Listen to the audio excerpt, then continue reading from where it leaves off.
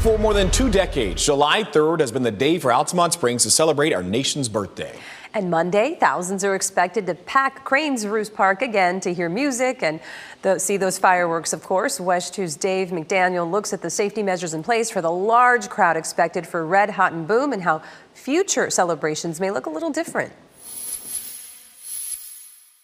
It's the longest show in Florida. It is the largest show in Florida, and we think it's the best show in Florida. Monday, July 3rd will be the 26th Red Hot and Boom.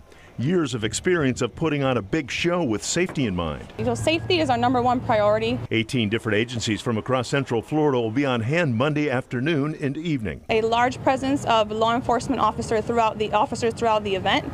We have local, state, and federal officers that will be assisting. And as usual, heat-related illness will be top of mind. And we're looking at temperatures of 96 degrees. That does not include the feels-like temperature. So we're looking at probably over 100 degrees. When it comes to beating the heat at an outdoor event, hydration, of course, is the key. But it's important to not wait until the day of the event. We're asking people start hydrating the day before. If you're starting to drink water as you get to the event, you're too late. You're going to be dehydrated. You're going to become a patient for us. Medical tents will be on site. EMTs and paramedics will roam the crowd just in case. A crowd estimated to be 150,000 people at Cranes Roost itself, another 100 grand within a mile and a half. We want everybody in the region to come out. This is probably going to be the last of this type of Red Hot and Boom.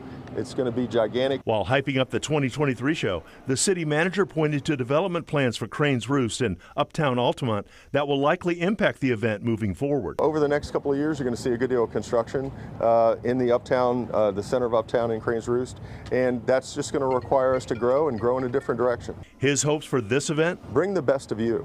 If everybody brings the best of themselves, it'll be a great event. In Altamonte Springs, Dave McDaniel, WESH 2 News. The list of what you can bring to Red Hot and Boom and what you can't can be found on WESH.com, so be sure to check it out.